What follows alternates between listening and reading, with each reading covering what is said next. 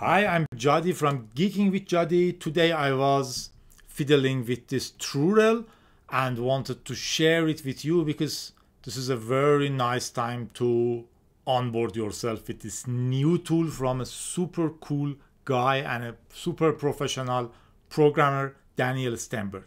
If you are following my channel, you've seen many times I mentioned this guy. Daniel Stenberg is the creator of the curl, also libcurl, and on the 4 days ago he created a repo for trurl.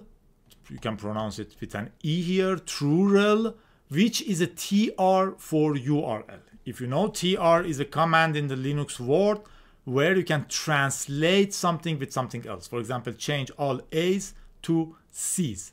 So TR is for translate or transpose URLs. You can work on URLs, change part of them as a CLI, command line interface. So you have a new command, URL, you give it a URL, and you can ask back what was the host. Change the port to this one, change the scheme to this one, change the path to this one, remove this from the parameters. Everything with one CLI command. This is very useful for your scripts in one hand. Okay, you may say, I will do it with my own regex, but URLs can be very complicated. So it's not always easy to write secure and universally working regex. It would be much better if you have a tool from the guy who gave us curl. Safe and secure. As I've told you, he created this repository a few days ago under the curl trurl. If you want to check the code, you can go here, you can on the SSH, you can copy it and clone it. Git clone this. Hit enter and you will have a trurl directory with all the code inside it. Remember, doing it like this will just give you the code. If you want to work on the code, submit PRs and this kind of stuff, be a developer on this, you have to fork the code from here in your own space, clone that one, work, push, and send pull request. I have videos about this, not going to that direction. I have the code here. As you can see, it's a very straightforward project at the moment. The copying, make file, readme, a couple of tests. What is important is this one, and it's only 20Ks because it uses libcurl extensively. To make it, just make it. To build it or compile it, just do a make. And now we have a new file, trurl executable.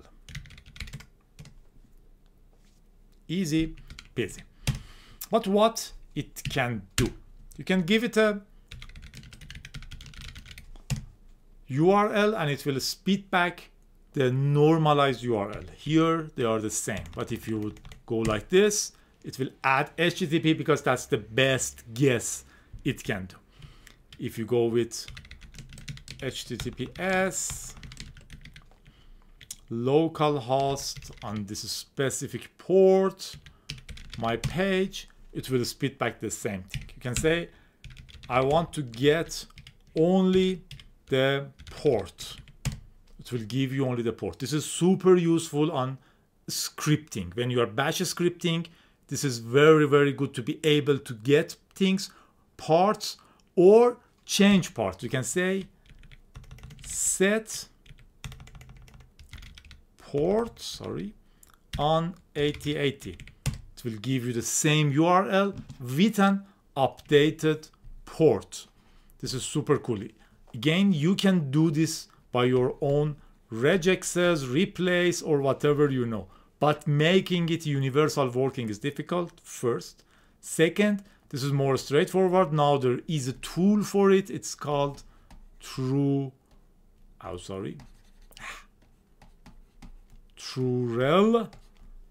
call it trurl. I used to call it in the previous days, but now he says he prefers the pronunciation trurl, like this. And you have a universal tool from the creator of the curl. So this is safe and secure. You can create lots and lots of insecurities if you try to manipulate these things manually. It's dangerous. You can also change the, for example, host to something. Very easy. Also, it understands things like var is value. Set host blah blah. And you can say append to what? Query. I want to append to the query val2 is name, for example. It says, okay, val2 is name. Oh, okay, this one that didn't have a query. I was thinking that I'm editing this one. But I changed this one, changed the port, changed the host, and appended to the query the value to equals name. You can also trim from it. It happens a lot that you have URLs, for example, with UTM source, which is for tracking you. You can remove those ones with the trim like this. Trim from the query the var, I think. Yes, it removed the query. Or you can get different parts, like get the path. Says, okay, this what? Sorry, because you have to go like this to get the path, but you can add path is this. So you can script very easily, check different parts. Also, it works on different URLs. For example, if you add another one, FTP Jody IR with path, it will give you the paths useful for scripting. Oh, what else is fun? For sure, you can get the scheme for each one. You can change them. You can do things like append, trim. Also, you can get the JSON method. Give me them as a JSON.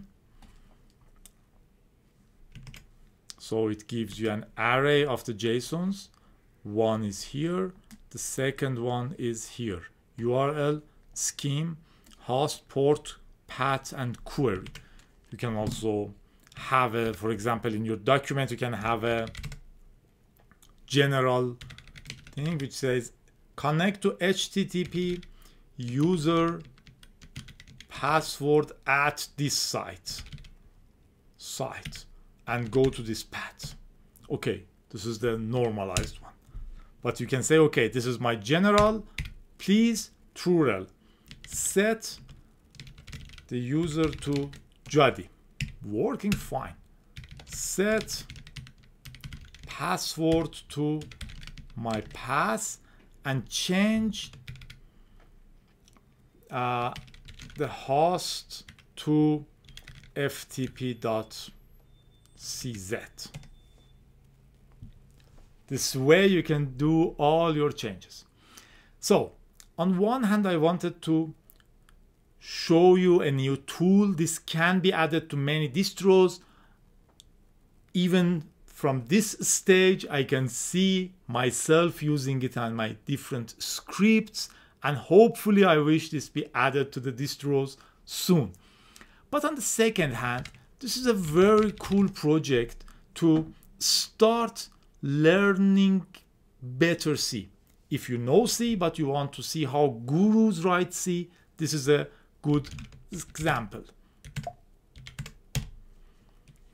It's only 759 lines of code. And as you can see, lots of it are boilerplate code or whatever we can call it.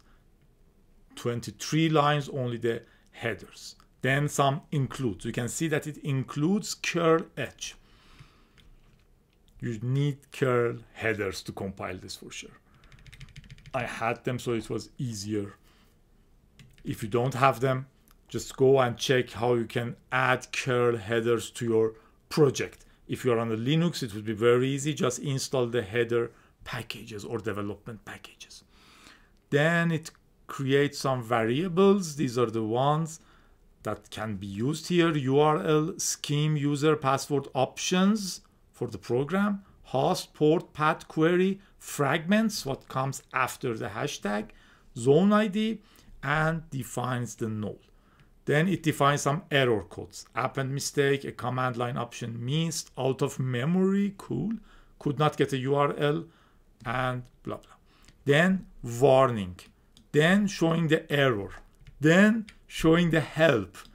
This is why this is a good project to start learning how professional programmers write code in C, because we already done 134 lines of code, and then show version, then handling the options, and from line 162 it starts to URL add, how to add a URL. It uses curl's capabilities, so it's a little bit sometimes more difficult to understand the whole thing, although you can go and check this thing if you are not familiar with curl. URL file, path add, query add. I will go to gets, those are more fun. Trim add, get. Okay, format, while pointer and pointer and not done, do this. So you can have different things to be added. Variable output, if you got syntax error, continue. Go and read them. This is very fun. Based on different cases, it does the break. Default is this one. Very beautiful code and very readable. It even understands this, what is it called? I'm not sure what the technical term is. Blah blah. You can go, okay, change the host to this. So it will use the same schema, but will update only this part. And this is for set. Not much more complicated. As you can see, there are no lots of code here, and also this is a code written by Daniel himself, so it worth studying. And also, if you are interested to participate in a super cool project, now it's time to check the ticket, see if you can solve something, or if not, if you can follow how other people are solving very basic bugs. By basic bugs, what I mean is, at the moment, if you want to fix a bug in curl, that is much more difficult. Here, there are more basic bugs. For example, if you have an error, program just crashes. It shouldn't crash. It should continue with the next component, for example. These are easy ones to be fixed.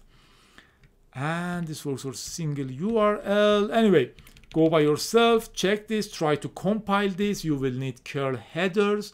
Later, try to understand the code, change parts of it, and then go to the tickets and see if you can start your professional work alongside other professionals. I just wanted to show you a cool tool from a cool guy and something which might be in our distros very soon.